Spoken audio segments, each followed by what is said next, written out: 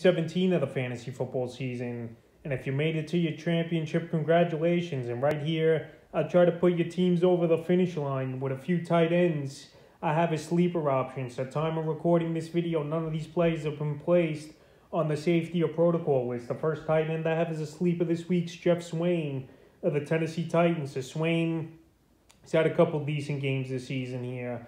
I know the Titans really don't use the tight end that much in Firkser and Swain this season, but right now, with Julio Jones down on the COVID list and Westbrook-Ikhine, I think they're going to need the tight end more in this ball game. I know this ain't a great matchup for tight ends versus the Dolphins here in Week 17. That give up the 11th least amount of fantasy points to tight ends, but like I mentioned, it's probably going to be no Julio, no Westbrook-Ikhine. Now A.J. Brown came up on the injury report as well this week here. And once again, this Titan team decimated by injuries and protocol issues. So right here, it wouldn't be surprising to me if Swain has 20 or 30 yards and finds the end zone. Because like I mentioned, guys are going down like flies over here in Tennessee. And they want to get up there in the top 2 or 3 in the AFC right now. And every game counts. And also trying to get that number 1 seed counts for home field advantage, obviously, in the bye in the playoffs. So this week here, it wouldn't be surprising, like I mentioned, to see Swain have more of an expanded role in the passing game, especially with the injuries and the protocols, and he's available in 100% of fantasy leagues. The next tight end I have as sleepers, Mo Alie-Cox of the Indianapolis Colts. So in this one, Carson Wentz, we don't know if he's going to be cleared in time to play because he's on the protocol list here. Mo Alie-Cox, it's been an up and down season, but just like most tight ends this season, it's a crapshoot week to week with most of these guys. So Mo Alley right now, he's available in 98% of fantasy leagues. In the last few weeks here, nothing to mention that he's done except Week 16 at Arizona.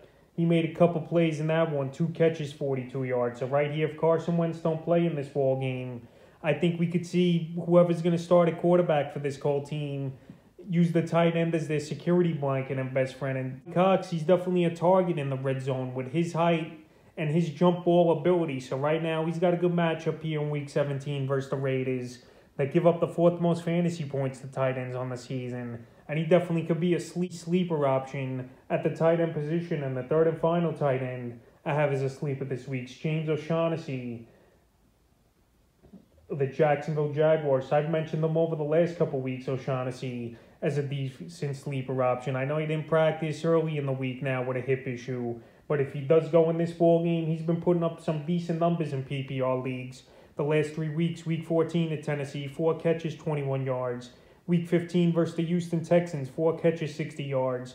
And Week 16 at the New York Jets, 4 catches, 49 yards. So this week here, not the greatest of matchups. No doubt about it, the Patriots that pretty much shut down most offenses this season. But right here, Trevor Lawrence, the whole season, if it was Dan Arnold or O'Shaughnessy now, the tight end's been his best friend. It's been his security blanket, and he's a rookie quarterback that obviously is going to rely on the tight end, especially with the lack of weapons as well in that Jacksonville passing game. Marvin Jones has been inconsistent. Shenault, he hasn't had a great year, and he's on the protocol list now. And also DJ Chark was lost early in the season with the broken ankle. So right now, if O'Shaughnessy does play and get over the hip injury in this one, I think once again he could score anywhere from 8 to 10 fantasy points at the tight end position in PPR leagues, and that's a good sleeper option. So that's a few ends I have as sleepers here for Week 17 of the fantasy football season.